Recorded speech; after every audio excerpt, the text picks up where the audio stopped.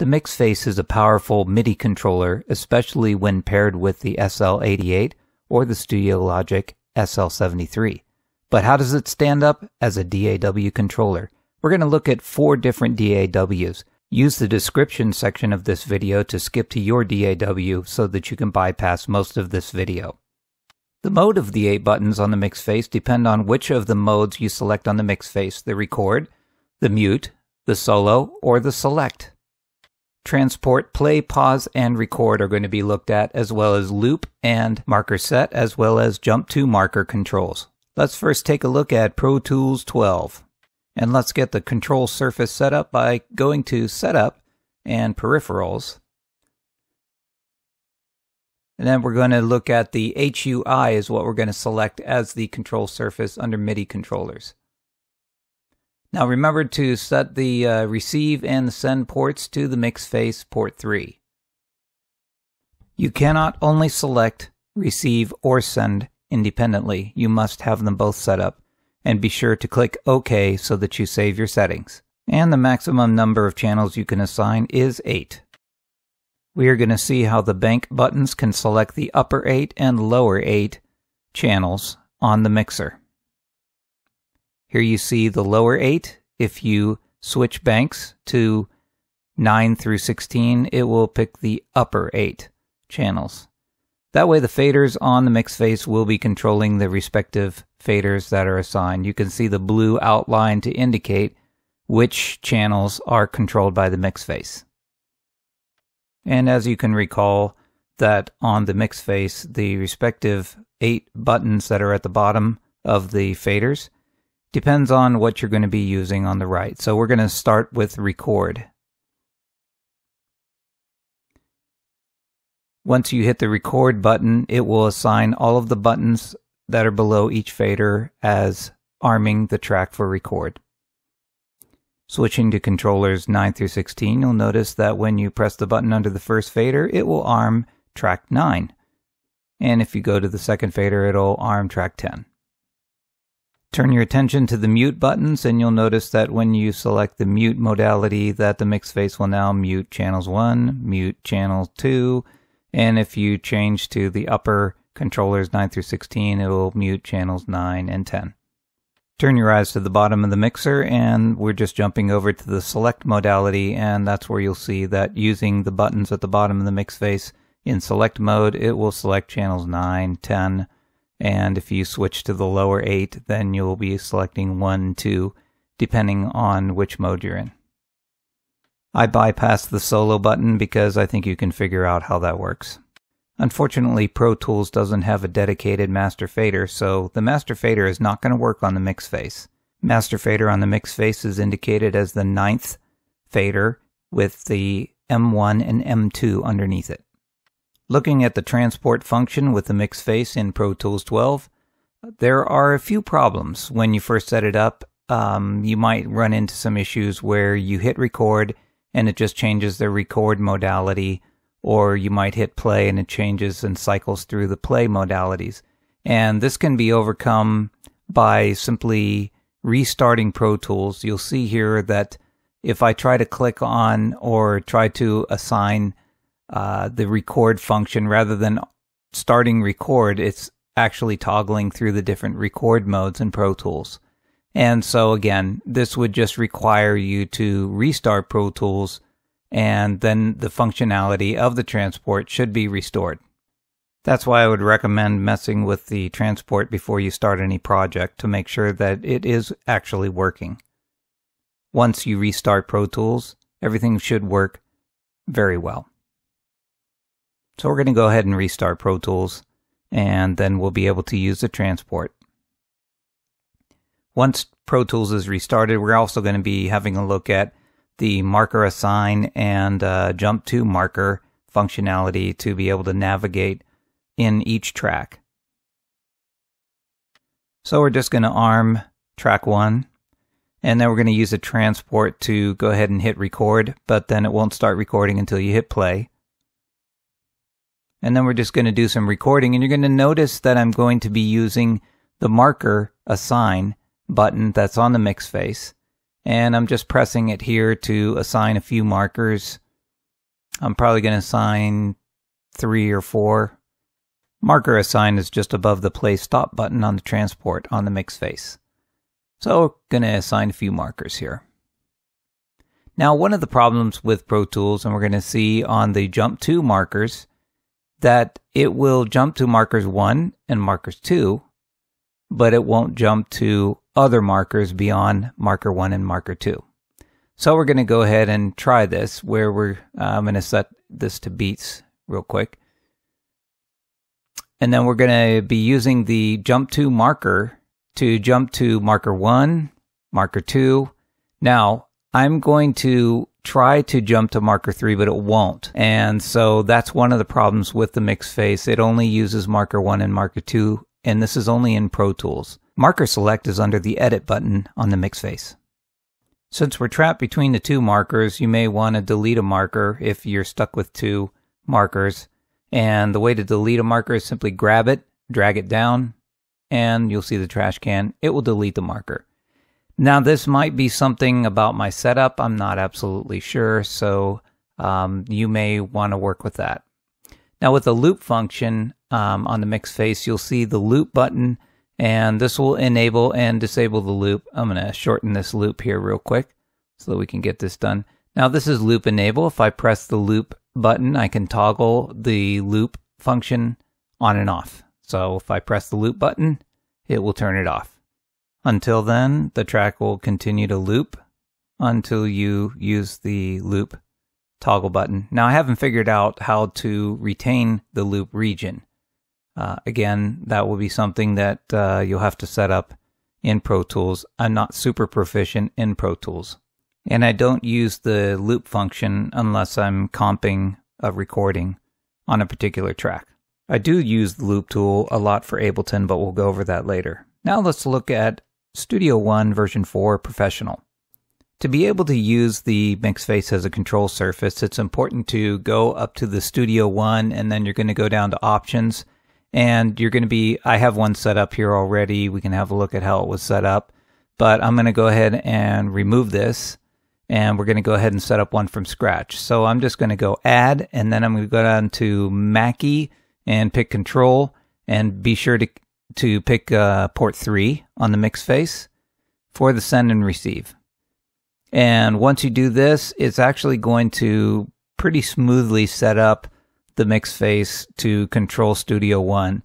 Mixface works probably best with Studio One and absolutely perfectly with Cubase. So you'll see using the faders, I can change the volume of each track. I can use the buttons respectively to enable and disable or arm and disarm record. I can use it to mute depending on what depending on which of the 4 modalities you pick. So I'm just going to go ahead and record, and you'll notice that these flags are turning up, and that's because I'm using the marker button on the Mixface just above the transport to identify each of these markers, and they turn up automatically and they're numbered. And I can go ahead and use just above the fast forward the marker select to jump to each of the markers. I can select them by hitting the next marker or the previous marker, and you can see that it smoothly jumps to each marker. Again, Studio One is really well suited for the Mixface, and if you're going to use the loop enable and disable, it's actually very handy. It works, again, very seamlessly, very easily with the Mixface and Studio One. And you just create a region, and all you have to do is hit the loop button on the Mixface, and it will enable and disable loop. So you have full functionality. You can select the loop, the transport, the record, jumping to each of the markers, assigning markers on the fly, and this is all on the control surface.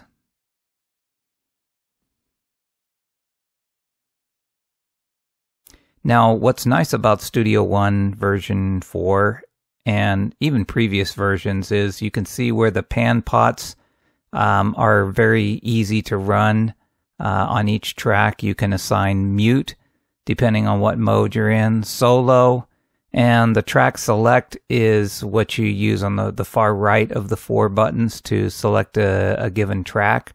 Those all work perfectly. And a really nice feature is because Studio One has a dedicated master fader, then the M1, M2 master fader does work, the 9th fader on the Mixface. Studio One works very well. Since Studio One 4 was developed by the ex-employees of Cubase, or Steinberg, Cubase Pro works very well with the Mixface, and actually a little bit better. So we're going to be looking at how to set up the Mixface as a control surface, and it's very simple. You go to Studio, and then you're going to go down to Studio Setup. I have it set up here, so I'm going to go ahead and remove it by hitting the minus.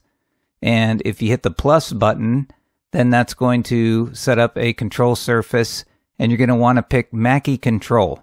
And then make sure that you assign the input, MIDI input and output to Mixface 3 as it is there. Once you hit OK, we're all set to go, and everything runs pretty smoothly in Cubase. The faders will be running the first 9 in when you have it in 1 through, or first 8, 1 through 8. And a cool feature is that whenever you move a fader, Cubase will actually arm the track for record. So that's a very cool feature. I'm not even hitting the arm button. But you see that mute works no problem. If you're in the mute modality, or if you're in the solo modality with the 4 buttons on the right on the Mixface, then all the 8 buttons underneath the fader will act accordingly. And if you're in select mode, you'll be selecting each track. So I'm going to do a little bit of recording here, and I'm going to show you a little something that you might come across when you're using the marker tool on the Mixface, or the marker button. And so I'm going to be recording here. I'm hitting the marker button, but you're going to notice there's no indication of any marker being assigned. The marker button is right above the play stop on the Mixface, and you don't see any markers. Well, there's a reason for that, and that would be because you don't have the marker track exposed. So you right click, go to add track, head over to marker track, and you're going to add the track. I'm going to slip it up to the top here. And you'll notice that the markers that I was pressing, they're now present. Using the marker select buttons under the edit button, I can jump to each of the markers, and this is actually very handy. You can almost use Cubase as a live performance tool, something like Ableton, if you can jump through these different markers, which is pretty handy. So if I'm hitting play and I want to jump to a marker, I can just do that, jump back to a marker, and it's again, very handy. Now, regarding the loop function, it's the exact same as Studio One, and it's very easy. It works perfectly. There's really no problems that I found with the Mixface working with Cubase. So you just use the loop button to enable and disable.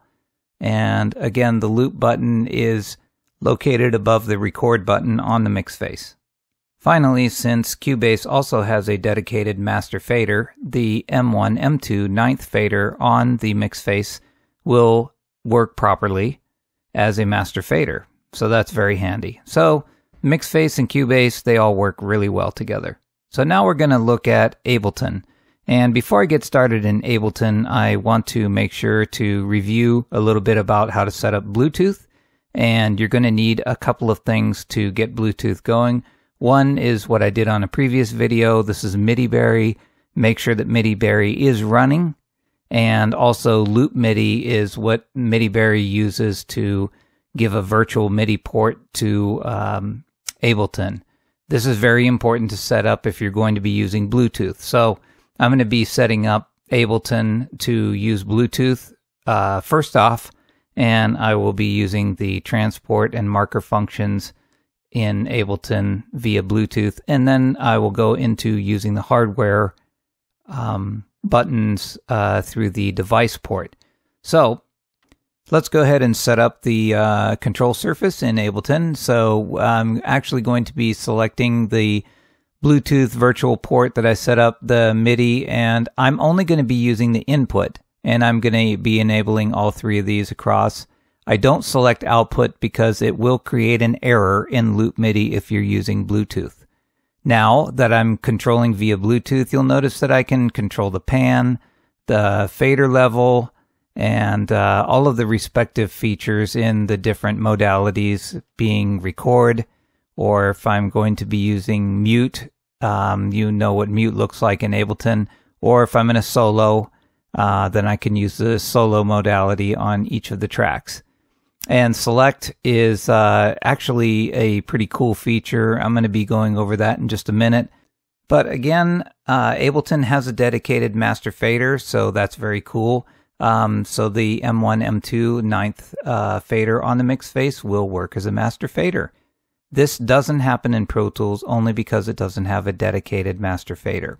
From the 4 buttons on the right of the Mixface, each channel now can be used to select. And there's a very cool feature about select. If you double tap the select button on the respective channel, when you're in select mode, it will actually minimize or maximize the channel. So double tapping that button beneath each fader is a very handy tool when you're in the arranger modality instead of the scene modality of Ableton. So it's very cool.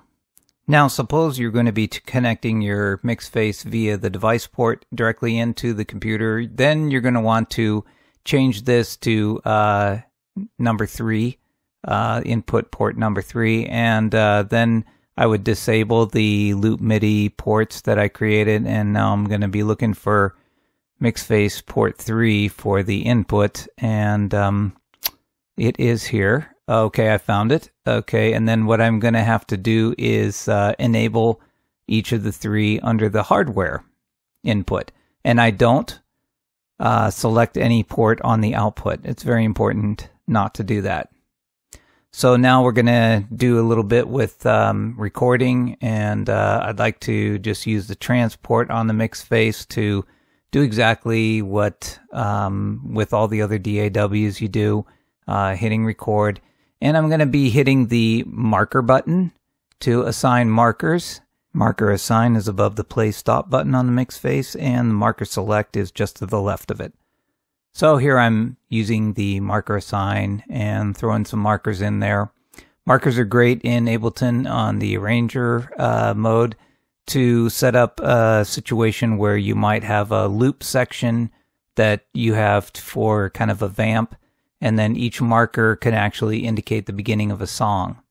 So now we've gotten all of our markers set, and I'm just going to zoom in and kind of move the loop region to where I want the loop to be. Let's say 4 is going to be a vamp section, and then what I can do now is enable and disable loop using the loop button on the Mixface. So this is very cool. I would typically leave that loop enabled, and now I can just jump to the respective markers, which we could maybe imagine to be a song. And so as I'm playing, I can assign each one of these markers to the beginning of a song, and then that marker can be launched depending on who's using the Mixface live.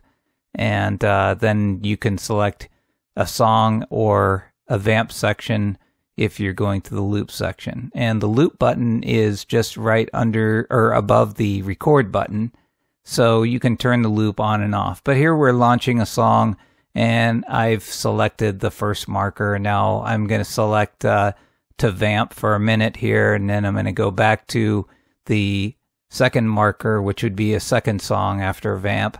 And then that would be where I could launch another song, and we would play that song, and then I can go back to a vamp, and then loop on the vamp for a while, and then maybe I can go into the third song and launch that clip.